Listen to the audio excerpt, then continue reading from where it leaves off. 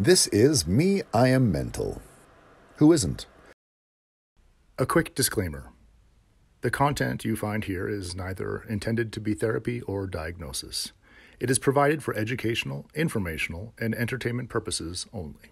Welcome once again to Me and Mental, where we endeavor to bring you factual, credible, useful, and engaging information on mental health. Today's video builds up on our previous short video on childhood trauma. Childhood trauma refers to experiences that cause significant distress and have a lasting impact on a child's emotional, psychological, and physical well-being. There are various common causes of childhood trauma, and it's important to recognize and address them in order to promote healing and well-being for affected children.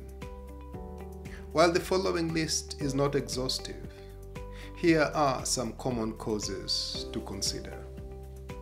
Number 1, physical abuse. Physical abuse involves the intentional use of force to cause harm, injury, or pain to a child. This can include hitting, slapping, kicking, or any other form of physical violence. Number 2, emotional abuse. Emotional abuse refers to the consistent patterns of demeaning, belittling, or verbally attacking a child.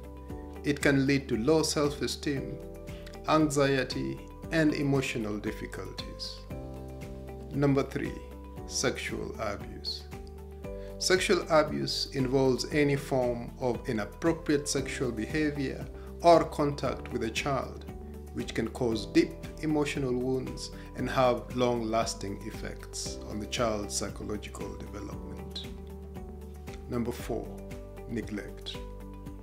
Neglect occurs when a child's basic needs, such as food, clothing, shelter, medical care, and emotional support, are not consistently met. This can lead to physical and emotional harm and hinder a child's healthy development. Number 5, parental substance abuse. When parents or caregivers struggle with substance abuse, it can lead to neglect, emotional turmoil, and an unstable living environment for the child. Number 6, domestic violence. Witnessing or being exposed to domestic violence can be highly traumatic for children, as they often feel helpless and scared witnessing violence between their parents or caregivers. Number 7, loss or bereavement. The death of a loved one or significant loss can be profoundly distressing for children, especially if they lack the necessary support to cope with their grief. Number 8, parental divorce or separation. The breakdown of a family unit can be traumatic for children, causing feelings of abandonment, insecurity, and emotional distress.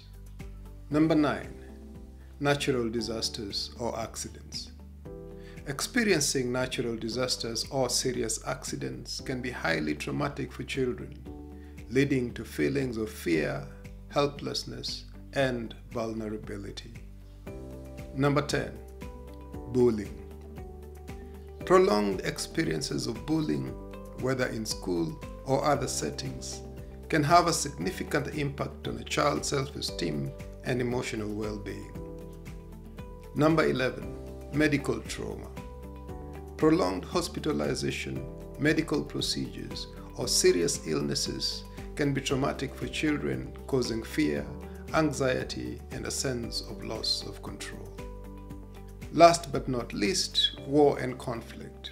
Growing up in war-torn or conflict-ridden regions can expose children to violence, displacement, and loss, leaving lasting scars on their emotional and psychological well-being. It's important to remember that each child's experience is unique, and the effects of childhood trauma can vary wildly. Supportive environments, therapy, and interventions that address trauma can play a crucial role in helping children heal and build resilience. If you suspect a child is experiencing trauma, seeking professional help and support is essential. Thank you.